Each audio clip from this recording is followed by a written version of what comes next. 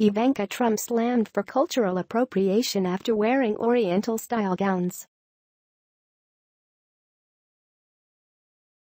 Oh no! Ivanka Trump caused backlash after wearing a series of Oriental-style dresses during her trip to India. Find out why she's being accused of cultural appropriation here.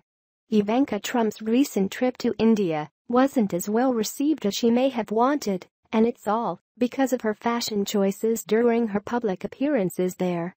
The 36-year-old daughter of Donald Trump wore various Oriental-style attire while speaking with the Indian people as well as to the Prime Minister of India, Narendra Modi, at the Global Entrepreneurship Summit, and not everyone thought her gowns were appropriate.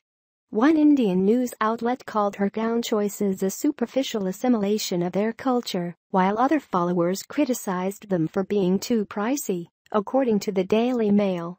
The Daily O referred to the first daughter as a Botoxed American Barbie and explained that one of her jacket choices referenced India with the embroidery, but in reality looked like a cheap brand ripping off designer Rahul Mishra.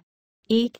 This isn't the first time Ivanka faced criticism for her fashion choices. She also received backlash for her cherry blossom print fashion during a previous trip to Japan. Despite the negative publicity, Ivanka seemed to have a good time during her time in India and has been working hard as advisor to her president father. Whether she's speaking out for American families or going overseas to talk about the work she and her father are doing in the States, she seems to stand her ground with her beliefs and remain calm in a whirlwind of political scrutiny. We look forward to seeing what she'll get up to next.